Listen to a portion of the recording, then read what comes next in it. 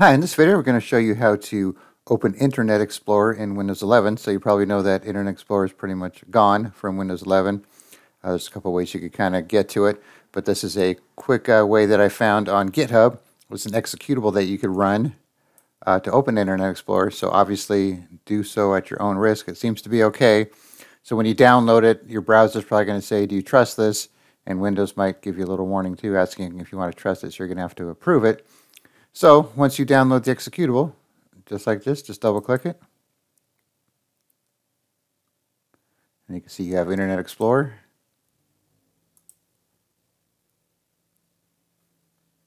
Right there. Now one thing you might think is now that you have it here, you could pin to taskbar and then close it. But if you do that, it's going to open Edge even though the icon is Internet Explorer. I can see we're in Edge. So what you could do, let's get rid of this.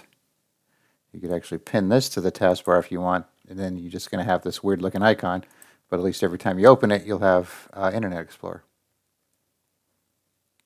Like so.